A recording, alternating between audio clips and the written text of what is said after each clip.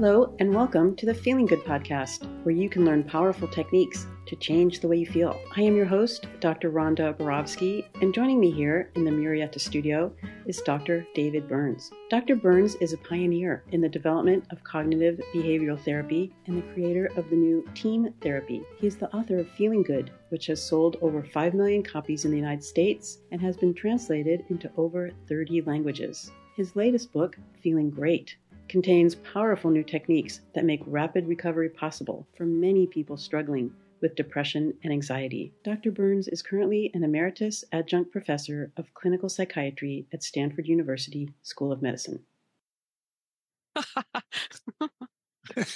Hello, Rhonda. Hello, David, and welcome everyone who is listening to this podcast, wherever you're coming from. This is the Feeling Good podcast, and it's episode 328. And today we're going to have a very special guest. I was just thinking the other day, how can we get Jill Levitt back onto the podcast in 2023? And we're so excited to have her. Jill's the director of training for the Feeling Good Institute, and she's also, the incredible co-trainer in the Tuesday group, the Stanford Tuesday group that David runs, on teaching beginners and more advanced people, everyone who wants to come about Team CBT. So we're honored to have you, Jill. Thanks so much, Rhonda. I think of you guys all the time too, and I'm super excited to join you. Yay. I just have to second Rhonda's statements. It's just a joy whenever we work together, with the exception of last Tuesday, which I screwed up the Tuesday group royally. And I'm feeling ashamed, which is the topic of our podcast today. Yeah, the topic of our podcast is shame, right? We're going to have some fun too. Good. Okay. Well, I thought I would start off by just reading one brief endorsement. And this endorsement is about episode 309, which we published on September 12th of 2022. And it was on the topic of loneliness. And we had a special guest that episode too, Mark Noble. And someone wrote to us just briefly, I just finished listening to podcast 309, and I found it extremely helpful in starting to change my own thinking about my chronic loneliness. Thank you so much. Cool. And, yeah, she didn't want to leave her name. Okay. Well, thank you for that kind endorsement. And thank you, Mark, too, for gracing us. I think that was at least the third time you've been on our podcast, always with a fantastic message. So what made you guys decide to do a podcast on the subject of shame? Well, I can get us started and say, so David and I have been working hard at trying to put together a workshop that we're going to be giving in February, where we're actually taking the participants kind of step by step through a beautiful live work that we had done with a kind of beloved therapist from the Tuesday group many, many years ago named Melanie. And so we've been spending time preparing the workshop and watching these beautiful and kind of inspiring video clips. And the workshop is all about CBT for shame. And so we thought, well, it would be fun to share some of the ideas and wisdom and methods and things like that with your podcast listeners. Cool. And what day in February? It's on Sunday, February 5th. Okay. We'll tell you all about it at the end of today's podcast. But one of the reasons I'm excited about the workshop is because the video is really mind-blowing. And some people have seen a little excerpt here or there from that Melanie video, but we're going to base the whole workshop on that video. And I think it's one of the most beautiful and amazing psychotherapy sessions ever caught on video. And it was also serendipitously filmed by two commercial television people. So the audio and video quality are just pristine, but Melanie's personality and she's just an amazing person, and her heart just comes shining through like crazy. And I think you're going to absolutely love the workshop and learn a tremendous amount as well.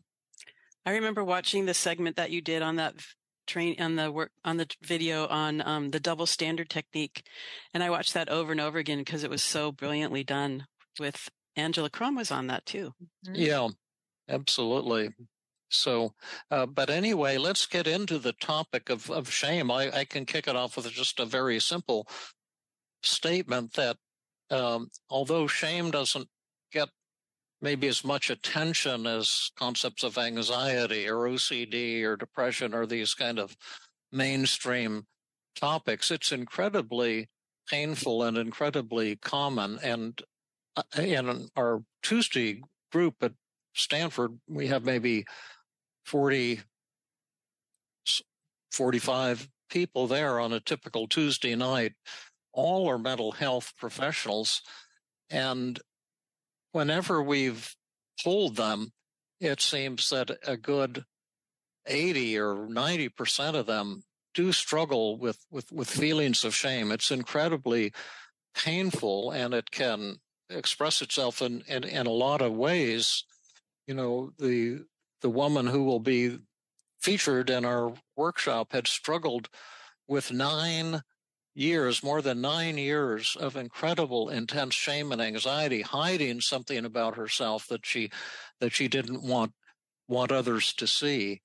And so many of us are like that, kind of hiding something about ourselves. The people in the Tuesday group are often secretly feeling, I'm not good enough. I'm not smart enough. I'm not worthy enough. I'm inferior. My skills aren't good enough. And they're all totally convinced that if people find that out about me, they're going to judge me and look down on me. And it's kind of like living a double identity, like a spy or something. You have this persona you're presenting to the world, and then this secret, horrible life that you're hiding from others. And learning how to help yourself or your patients totally blow that whole system apart and come out into the light of day and the sunshine and experience love and joy.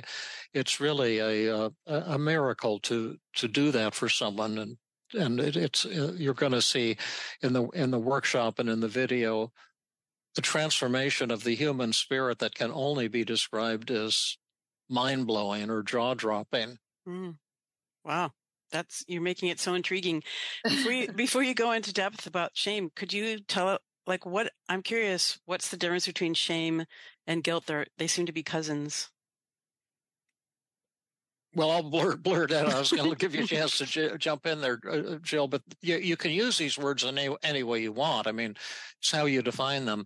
But I think a very nice way to define them is that guilt and shame are both caused by your thoughts. And when you're feeling guilty, you're telling yourself, I'm bad, I violated my value system, I'm not morally up to speed. It's an internal criticism. Shame, in contrast, is where you are afraid that others will judge you, look down on you, when they find out that you're weak or that you've done something bad or that you've failed in some way. And I would say that guilt and shame are both pretty equally horrible feelings, and both of them can be fairly readily treated too, if you know the techniques, if you know how to use the team model, and that's what we'll be bringing to life on February 5th. Yep. I was thinking maybe one of the things we could start with is talking a little bit about what we call positive reframing, because while there's so many really powerful techniques, right, that we used with Melanie and that we'll be teaching in the workshop that we can talk about today, kind of no methods will really be all that effective if the patient is yes-butting us. And in some ways it makes sense that we need to sort of honor the patient's resistance to change, right? By thinking a little bit about maybe what are some good reasons to hang on to feelings like shame or guilt or anxiety, or what do those painful feelings and thoughts show about the patient that's really beautiful or an expression of their value system, maybe we could share with audience a little bit about Melanie and a few of her thoughts, and then talk them through a little positive reframing. Yeah, maybe we give a little exercise for our audience right now to do a little positive reframing. And I just remembered I wrote about Melanie in my book, Feeling Great, too. So some of you may recall her from that book, but she volunteered do a video to demonstrate how Team CBT works. And I didn't want to use real patients because I thought that could be an ethics violation for a variety of reasons. But in our Tuesday group, we often do real live personal work with the therapist. So I told our Tuesday group, we're going to have these two television people at my home on this weekend and or whatever the days were. And if you can come, if there's something you want to work on that you'd be willing to work on in front of the camera, then we could show how CBT works or how Team CBT works. And Melanie was one of the ones who volunteered, and she was just a totally beloved member of our group and just a fantastic person, a highly regarded mental health professional and teacher. And I couldn't understand how she could possibly have anything personal that she needed to work on. And I think one of the things that just startles me a lot, and if you're a therapist, if you're not doing the kind of testing we do, I think you're missing something. Could be a tremendous help to you, because you don't know how people are feeling inside. Melanie looked like the happiest, most down-to-earth, successful person you can imagine, a loving, tremendous person. But she got in front of the camera and she began to cry and said that the upsetting event was a phone call from someone in her congregation and expressing condolences for the death of her mother-in-law. And then she says, and Dr. Burns, and she started crying, and she said, my tears are not, sadly, for the death of my mother-in-law. It's for the death of my ex-mother-in-law. And I had to tell this woman that. And to tell you the truth, Dr. Burns, I'm in my third marriage. I've had 2 failed marriages, and I am so damn ashamed of that. And I've been hiding it from nearly everybody, and it's been making my life miserable for the last 9-10 years. And my third husband is fantastic, and we might be out with another couple for having dinner, having fun, and then suddenly I remember, oh my gosh, what if they find out I've had 2 failed marriages and they judge me? And she says, and my heart sinks. And it was so sad to hear that, and how she'd been feeling anxious and ashamed, and her feelings were intense. They were up at the 100 out of 100 in severity. And now there's a really cool thing that we're going to say next, and Jill will reveal what that is. Yeah, well, maybe we can just list list a couple of the feelings and a couple of the thoughts, and then we can all show the listeners a little bit about how positive reframing works. Yeah, right. Well, she felt 50% sad, 100% anxious, 100% ashamed, 95% inadequate, about 80 or 90% humiliated and embarrassed. She didn't feel real hopeless, as I recall. Only 25% there, but then she was about 80% frustrated and 90% angry. She just had intense negative emotions, and she'd been carrying that this whole 9 or 10 years. And then she had many negative thoughts, but she had a couple I'm defective, which she believed 100%. I'm a failure, which she believed at 100%. And it's these thoughts and your belief in them that triggers these negative feelings. And then the thought that terrified her the most was she'll tell other people who will judge me. And she believed that one 100% as well. And then she had 8 or 10 additional negative feelings and she believed all of them at 80, 90, 100%. Yeah. And one of the things that I think, that is kind of most mind-blowing about your Team CBT and the way that it works is that, of course, we have some really powerful techniques to help her, and we're talking to her and listening to her. And of course, we're thinking in our minds, as probably listeners are too, wow, these thoughts are really distorted, right? I mean, having more than one marriage doesn't mean that you're defective and doesn't mean that you're a failure. And lots of people won't judge you and all sorts of things like that. But we don't rush in and try to help her and try to push our advice on her. Instead, we kind of take a step back and we're first thinking with her about, what are good reasons for her to feel these feelings and to have these thoughts, and even what are her thoughts and feelings show about her that are really beautiful and awesome. Almost, as you say, David, what her negative thoughts and her negative emotions show kind of what's right about her, not what's wrong about her. Yeah. And so maybe we could just show the audience a little bit about how we do that. We won't do all of it for sure. We got to leave you wanting more, but maybe we can just show them a little bit about how it works.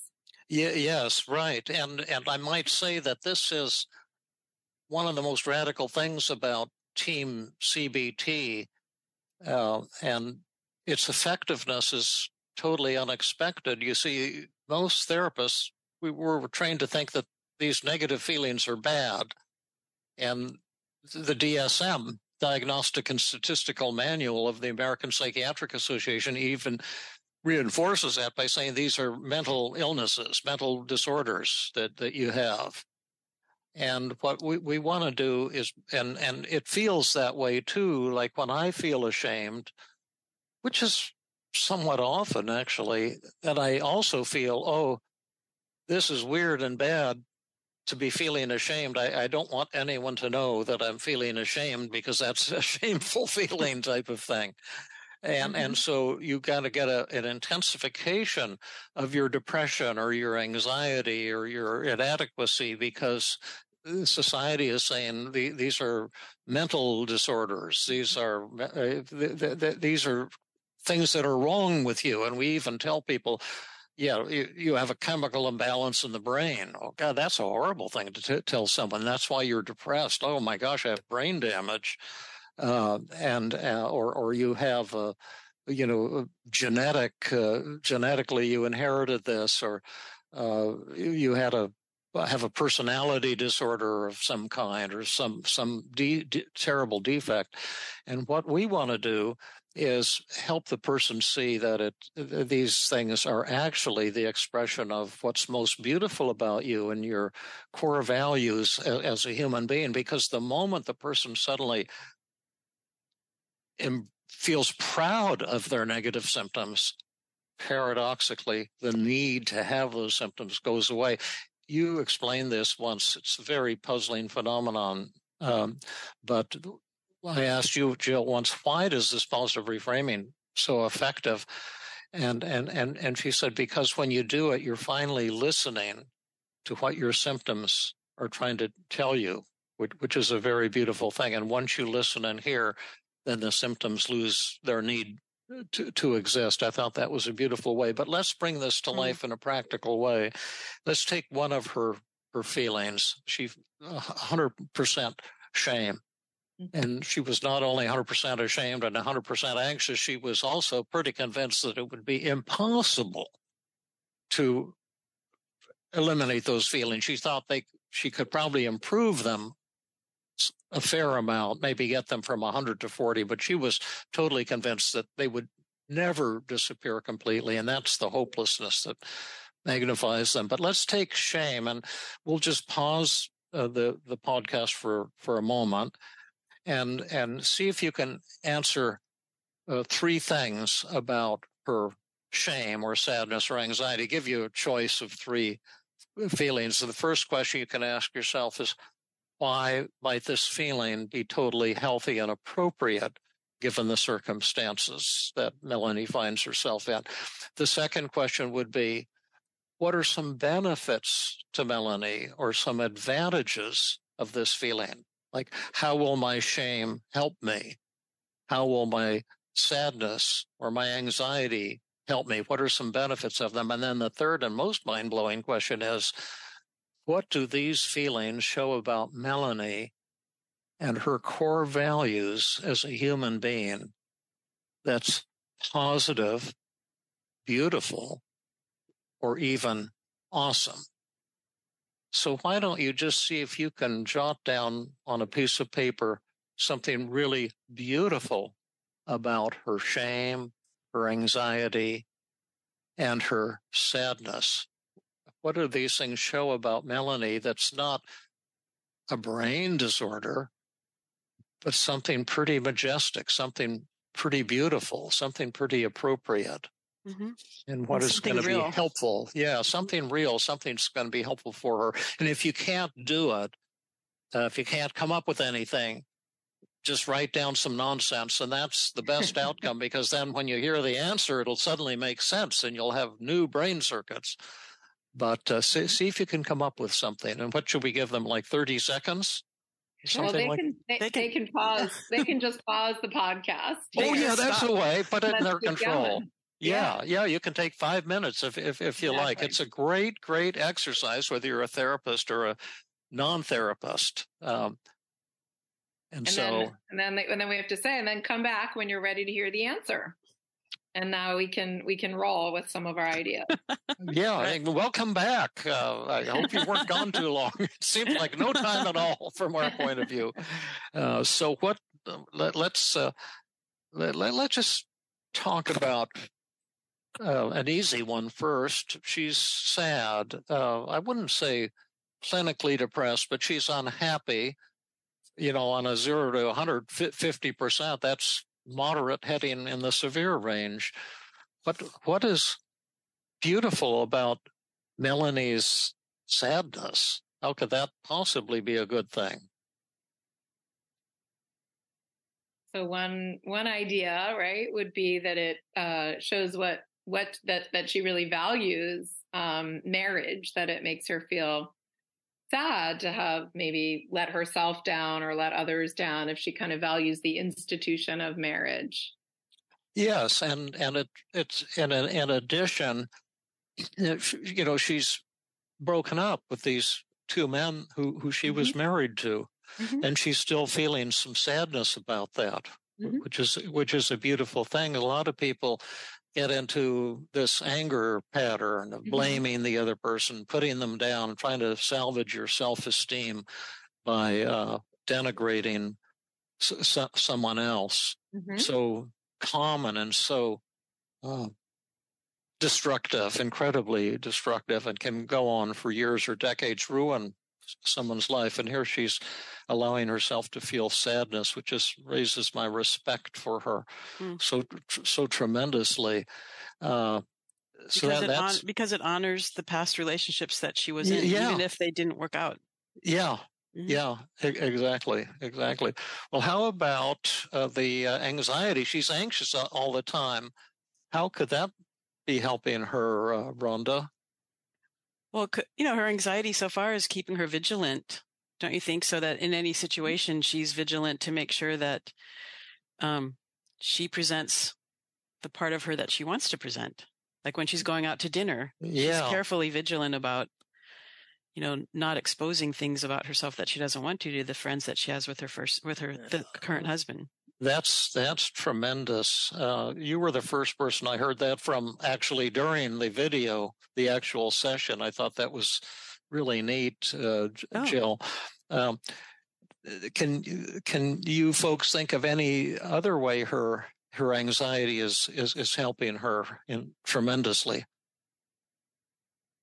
maybe it keeps things hidden. I mean, this is sort of piggybacking on what Rhonda said, right? If she's anxious about other people judging her, then she's not going to tell them about the 3 marriages. Sure. It sort of protects her from other people's judgment. Sure. But that's right. But what I'm thinking is on a different level, although that's fantastic what you both said. But is she anxious about fouling up her 3rd marriage?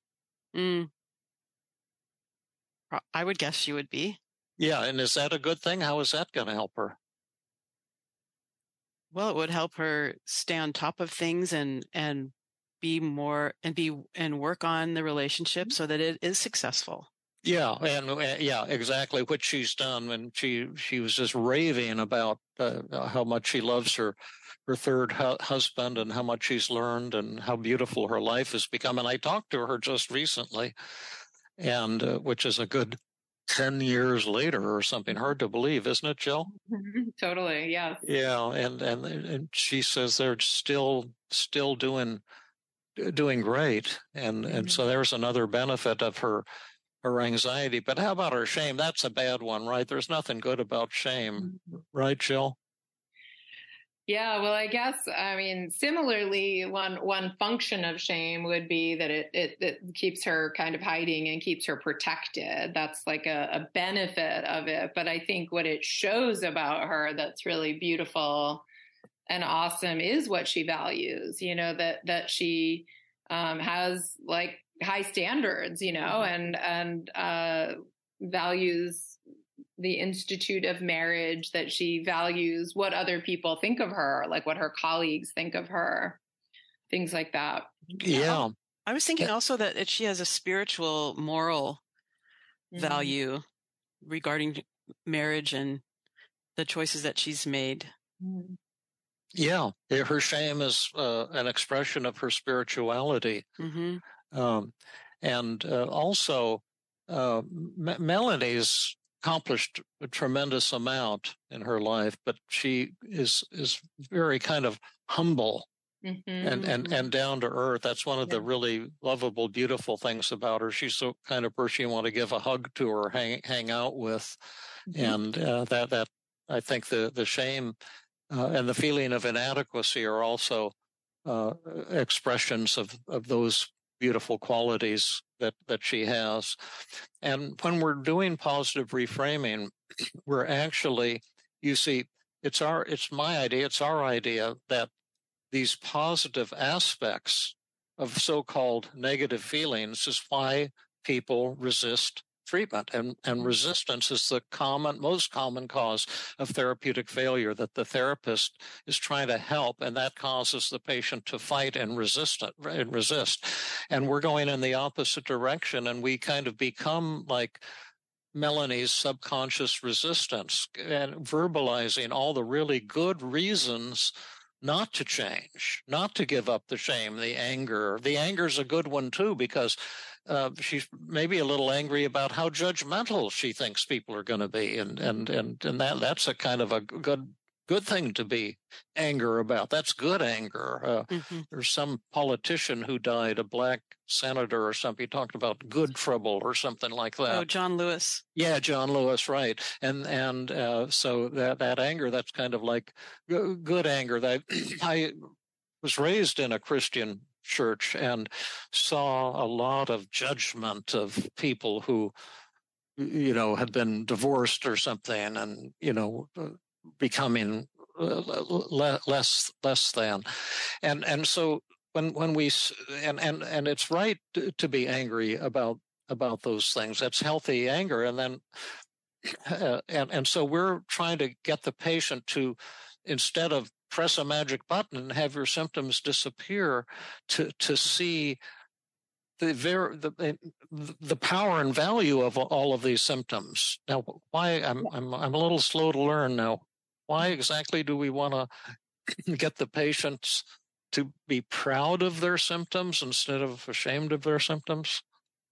Why is that? Well, for a variety of reasons, and maybe we can tell them what comes next. But I would say for Right. For one reason is what you mentioned earlier, that we don't need to feel like we have our symptoms. We don't need to feel our symptoms and then also shame about our symptoms, that we're feeling doubly awful. And so there is some mood elevating effect, in fact, right, to feeling kind of proud of our symptoms. Now we can just look at our symptoms alone rather than our symptoms plus our shame or our distress about our symptoms, right?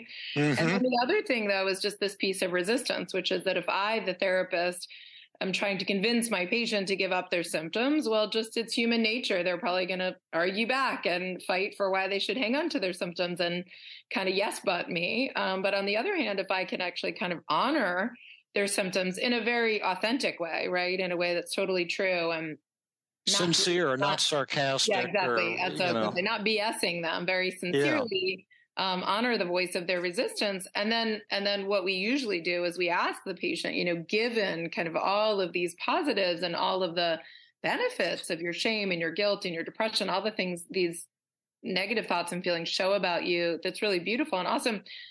Why would you want to change? Like, why would you want to work with me on this? And then the patient, assuming they want to change, then argues for change, right? And this is a very different dynamic than the therapist arguing for change and the patient resisting. If the therapist kind of honors the voice of the patient's resistance, it then puts the patient in the role of arguing for change, which is awesome, right? Absolutely. Well, that was a beautiful first step. What should we talk about? And you'll see us doing this type of thing with Melanie on the video. Should we skip the process resistance piece? I think we could go to, the double standard, or let's define terms, externalization of voices, feared fantasy, any of those. Sure, let's do it. Well, so once we eliminate the resistance, we're skipping important parts, the testing and the empathy, which is super important. We'll be going over those in the workshop too. How do you empathize with someone? What are the do's and don'ts to form that real deep bond with your patients? And empathy is not going to cure them, but empathy certainly opens the door for powerful techniques, as does the positive reframing we just illustrated. But then we have all these techniques for challenging the thought, I'm defective, or I'm a failure, or she's going to tell other people who will judge me. And we always take one thought, the thought she wants to work on first, and we put it in what's called a recovery circle, and then select 10 or 15 techniques to challenge that thought. And in the old days, it used to take 10 or 15 techniques or more, like the downward arrow technique, or examine the evidence, or externalization of voices, or, whatever, and fail until you find the one that works. In the more modern era, and the reason we're seeing these amazingly fast recoveries now is because of the positive reframing, because often the first or second techniques we try blows the negative thought out of the water and brings people to a state of intense recovery very, very rapidly. So should we talk about what? Let's try one. Yeah. So what would you like to demonstrate? Well, it's all it's all good. I'll let you choose. Okay, let's do double standard. Okay. And I'll set it up if you want. And let's say, should we maybe just pick one of the negative thoughts to start with, like, I'm a failure? Sure. You want to try that one? Yeah. So basically, I'll just tell the audience the double standard technique is a really wonderful kind of compassion-based technique. And the goal of it is to help the patient who generally feels compassionate toward others to kind of channel that compassion toward the self, right? It's based on the idea that that the patient has a double standard where they're kind and compassionate and loving toward others, but really hard and self-critical on themselves. So it's a good method for someone like Melanie, who we could see, had a beautiful heart that she turned toward others, but was being really hard on herself. And then it's a role-playing technique. So in this technique, David, I guess I'll call you David, or Melanie. I don't know if I'll be Melanie. Yeah. Okay, that'll be easier. I'll call you Melanie. So in this method, Melanie, you get to play yourself. So you're just going to be Melanie. And I can just be Melanie. Exactly. And I'm going to be a dear friend / clone of yours. So what I mean by that is I'm someone that you really care about, a dear friend of yours. But I'm actually a clone of yours. So I grew up in the same family that you grew up in. I have had the same, strengths and weaknesses, the same trials and tribulations. And I'm going to kind of talk to you about what's going on in my life and what I've been telling myself. And I'm going to, ask for some help. So before we start the method, Melanie, what is your name in the role play? Who are you?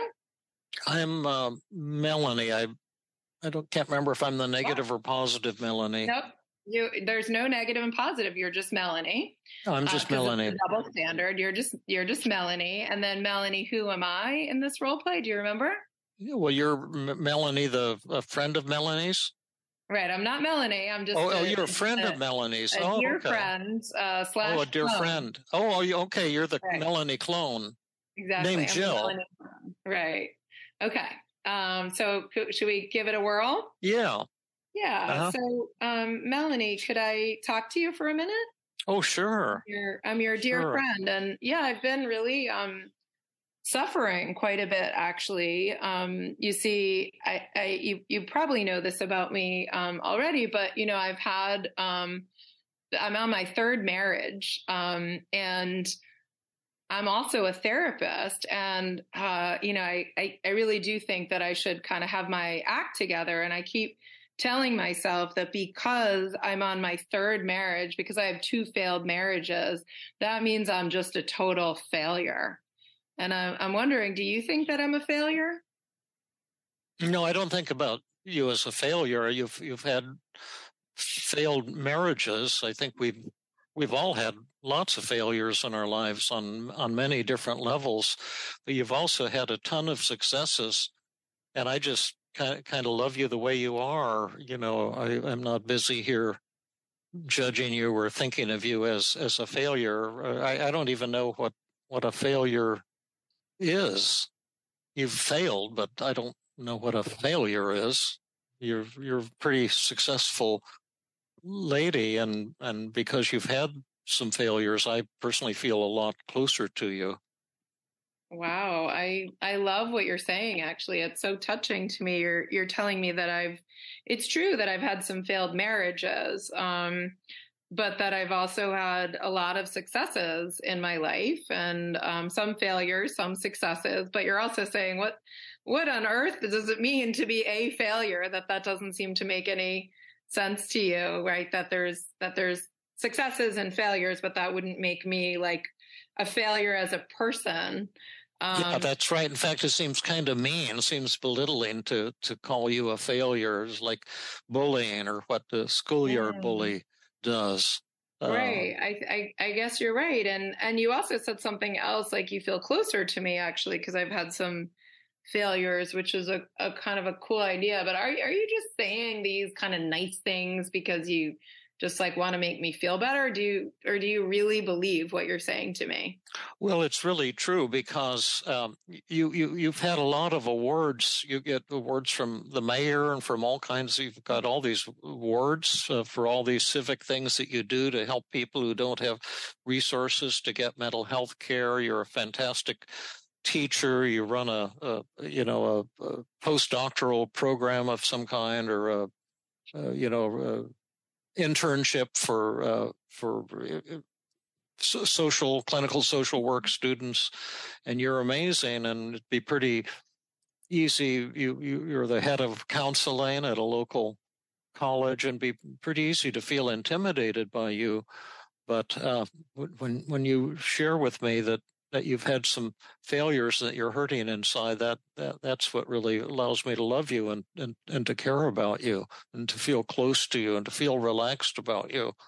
Well, man, you were the right friend to ask. You've been so helpful to me, and I guess I would ask you, Melanie. Now I'm kind of back to Jill again. If what you just said, which was really so incredibly powerful, I thought if that was true of me, and I'm a clone of yours, which means I'm exactly like you, then that would be true of you too, right? What you just said would be true of you too. Is that right? Yeah, I guess it would follow. But you're not Yeah. suggesting I could say those things to myself, are you? Right. Well, I am. I'm saying if these things are true of me and I'm a clone of yours going through just exactly the same stuff, and you told me that you weren't just, blowing smoke, this was actually true and you really believed it, then these would be true of you too. And so we can kind of pull out your daily mood log and we can write. I can tell you all the things you said. If you can't remember them, I was writing them down, and those would go in the positive thought column, right? And we could, rate them. So we'll do a timeout now, David, back to, Yeah. That was sort of a demonstration then of the double standard technique, right? Yeah. And I thought you brought that to life beautifully, Jill. I think that was really neat.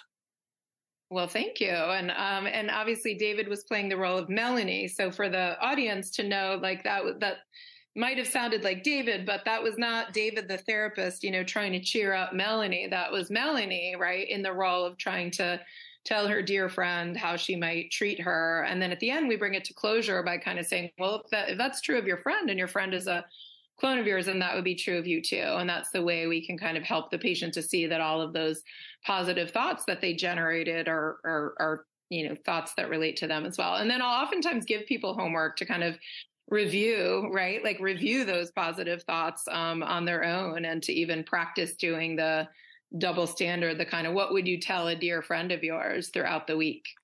Yeah. That's nice. And of course, we'll be going over a lot of these techniques and giving the people in the workshop the chance to practice them. Mm-hmm. Because we make them look real easy, but it takes practice to learn how to do these things skillfully. One of the keys that we're doing with all of these techniques, like double standard technique, feared fantasy, externalization of voices, positive reframing, what if technique, experimental technique, survey technique, and on, to smash these thoughts like I'm defective or she'll tell others who will judge me.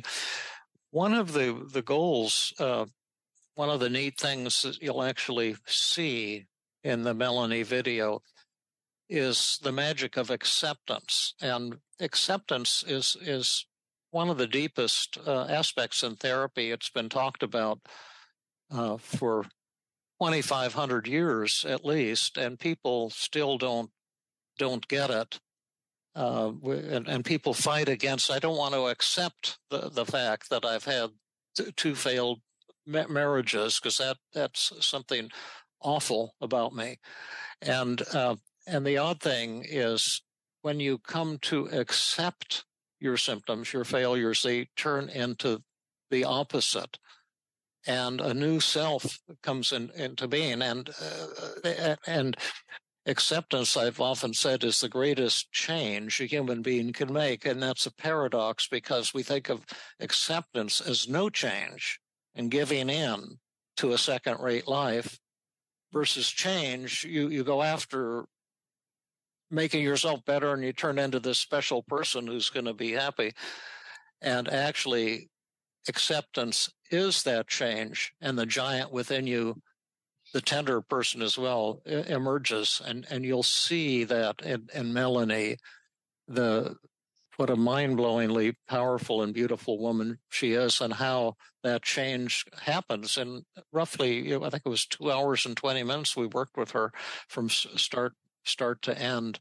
And you will actually see a miracle happening on the video before your very eyes. It sounds so dorky because they just had 60 minutes Sunday night. They had something on the miracles at Lourdes or something like that. But I think when people's lives are transformed, that is also a kind of miracle, but it's not based on religion, but on techniques that you can learn to heal yourself and to heal your patients. And that's what we're going to be doing on on February 5th. David and Jill, is this workshop that's dealing with shame, is that for therapists only or for anyone who wants to come? Anyone who wants to come is welcome to attend the workshop. It is focused on therapists. Therapists can get continuing education credit, and there'll be exercises that are kind of designed to teach therapists how to do these methods with their patients. But the general public is absolutely welcome to come, and would probably pick up on some helpful techniques to practice on themselves as well. How are we doing on time here? How are we doing, Rhonda?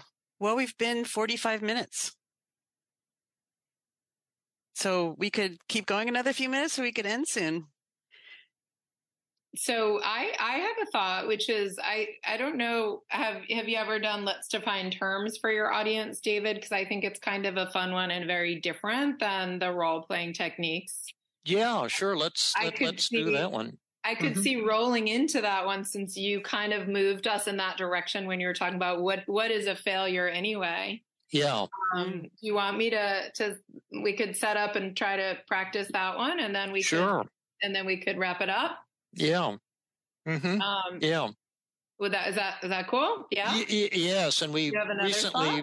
No, that's a good one, and we recently tested this in the Feeling Good app in a beta test. And we set up for Let's Define Terms and set up the 5 fatal flaws, and I procrastinated on quite a bit because I thought it would bore people and turn them off, and I said that at the beginning of it that you're probably not going to like this because it's kind of philosophical, but then it turned out to be very highly rated by the app users, and we saw significant and fairly dramatic reductions in their depression, and the idea behind the Let's Define Terms technique is that a lot of, there's these 10 distortions that I described in my first book, Feeling Good, that you'll always find in the thoughts of people who are depressed or anxious, or your own thoughts if you're depressed or anxious. And one of them is called labeling. And that's where you label yourself as she was doing, as I'm a failure, or I'm defective, or I'm an inferior human being. And those, if you buy into that, and most people who are depressed do, most human beings do from time to time, it's incredibly painful. It's lurking behind social anxiety. You think you're not good enough. It's a key to depression. I think, Rhonda, didn't you have something like this at one point? You were like, I'm an unimportant person or something? Yeah, I don't have any value. I don't matter. Yeah. Right, and those kinds of things, and when you use Let's Define Terms, you prove to yourself that there's no such thing as a defective human being, or an inferior human being, or there's no such thing as a failure. There's no such thing as the opposite. There's no such thing as a success. You say, well, Elon Musk, he's a success. Well, he just lost, $80 billion. In about a month or two. And so we're all humans with successes and failures, but there is no such thing. And as a defective human being, a loser, a failure. So you take your label and then you ask 5 questions. About it. And you can show that these labels have one of 5 fatal flaws. Either the label is true of all human beings, or it's true of no human beings, or it's just nonsensical. It doesn't make sense. And then there's 2 other fatal flaws. Well, those 3 are good enough for us to illustrate it. So should we give it a shot? Sure. And would you like to be the therapist this time? I'm happy to do it either way, whatever you'd like. I don't know. I thought you were doing good. I like your therapy. I'll continue to be a patient. I don't get to be a patient very often. Okay, great. And then if you have any tweaks, or you want to do your version, that's cool too. Sure. Okay. Well, I'll continue to be Melanie. Yes, exactly. So you're Melanie. And Mm-hmm. yeah, Melanie, I just want to try another method, a very different method with you. It's called Let's Define Terms. And we're just going to try to get clear on the definition of this word that you've been using. You've been telling yourself, I am a failure. And so I wanted to ask you, when you tell yourself I'm a failure, what I'm trying to figure out, like, if you're a failure, well, maybe I'm a failure. Maybe my brother's a failure. Like, what's the definition of a failure? Okay. And listeners, whatever I come up with will explode the definition. So I'll just, maybe a failure is someone who fails all the time. So in that case, for me, David, I would say, I need you to come up with a definition that doesn't use the same word in it. So a failure is someone who makes a lot of mistakes, or what? Oh, well, let's do a role reversal. You give that definition. This is someone who fails all the time. Okay. A failure is someone who fails all the time. Yeah. Now, what percentage of human beings fail 100% of the time? None of them. Okay. So you're saying there's no such thing as a failure. Do you have any other definitions in mind? Because but this is the adversarial. I'll let you be the therapist. No, that's okay. That's better style. But yeah, so that's nonsensical. But how about a failure is someone? I'm thinking a failure is someone who fails some of the time. Right. No, I would do what you did. So, well, I'm just curious. So a failure is someone who fails some of the time. So, do you know anyone who doesn't fail some of the time? No, I think everybody fails some of the time. So if everybody fails some of the time, then we're all failures. Is that right? Well, that doesn't make sense. And we could all put on, like, I'm a failure buttons, and we could all just hang out and be failures together. Right. Okay. Well, how about this? I was wondering, David or Melanie, actually, if I might say, I think you're saying I'm a failure because I have 2 failed marriages. Is that what you're saying? Okay. Because in that case, maybe you're saying a failure is someone who has 2 failed marriages. Is that right? I guess so. Because in that case, I would ask you, so if someone has, if someone has been married only once and they're, horribly abusive to their spouse, does that make them a success? Whereas if they were to get divorced and then have another marriage, they'd suddenly become a failure. Does that sound like the right definition of a failure? That doesn't make sense either. I'd say good for you for getting divorced. Right, exactly. So essentially, we would continue to do this, as you say, David, until we figure out that, like, this idea, as we did, applies to everyone. Like, everyone makes some mistakes or fails some of the time, or it applies to no one. Like, if you said you fail all the time, we would wonder if you failed all the time, or it doesn't make any sense. Like this more recent one, like a failure is someone who has 2 failed marriages, like exactly 2 failed marriages. Boom, you're in the failure bucket.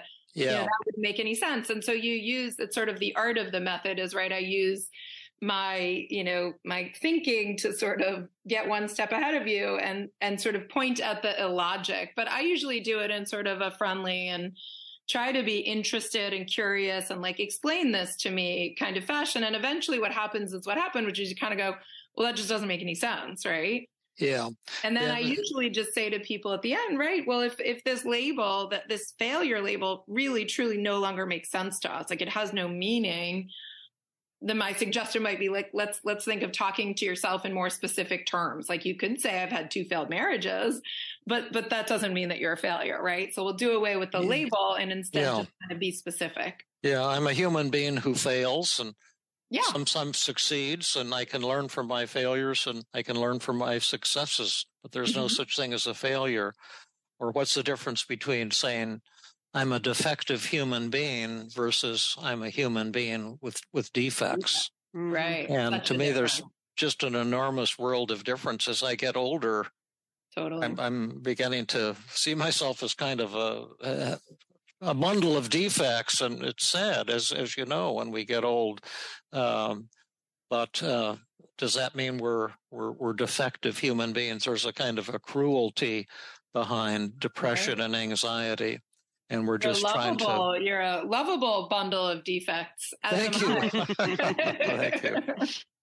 Well, anyway, that just gives you a little idea of the kind of things we'll be doing in the workshop. And if you really want to learn Team CBT or powerful techniques to bring about rapid changes in depression and anxiety, shame and inadequacy, loneliness, embarrassment, humiliation, hopelessness, and anger, come to our workshop. We'll have a lot of fun. We'll be grateful to see you there if you come. It's on Sunday, February 5th, and it's from 8:30 a.m. to 4:30 p.m. Pacific time. And for therapists, there's 7 CEs. And then also, I should mention, it's if you want just more info about it, to learn more about it and to register for it, the web address is www.cbtforshame.com, and that's CBT and then FOR shame.com. Yes, and just so you know, we're not just out for the buck.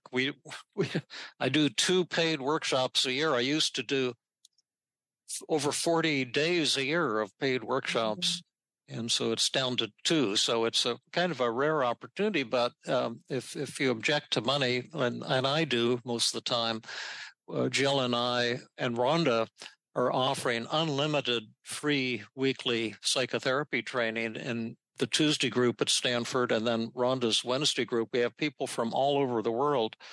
And so there are some requirements. You have to come to 3/4 of the sessions, and you have to measure your patient's symptoms at the start and end of sessions and use the Team CBT techniques.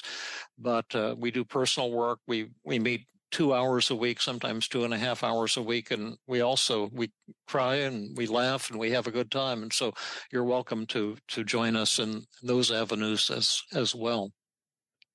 That's a really great point to make, that there's additional training available to people. It sounds like in this workshop, you're focusing on shame, but people who come will get a flavor of the entire model of Team CBT. Absolutely.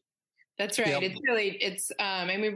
We're going through the story of the personal work with Melanie, showing them these video clips of a variety of different kind of moments in time, different methods that we use. And shame is only one of the feelings. So it's really shame, depression, anxiety, guilt, a whole bunch of different feelings. But yes, they'll get an overview of actually the whole Team CBT model.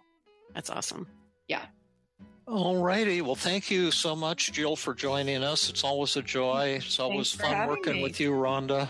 Yes, it's always a pleasure. I'm pinching myself that we're still here. Yeah. Okay, see you next time. Okay. Bye, everyone. Bye. This has been another episode of the Feeling Good podcast. For more information, visit Dr. Burns' website at feelinggood.com, where you will find the show notes under the podcast page. You will also find archives of previous episodes and many resources for therapists and non-therapists. We welcome your comments and questions. If you want to support the show, please share the podcast with people who might benefit from it. You could also go to iTunes and leave a 5-star rating. I am your host, Rhonda Borowski, the director of the Feeling Great Therapy Center. We hope you enjoyed this episode.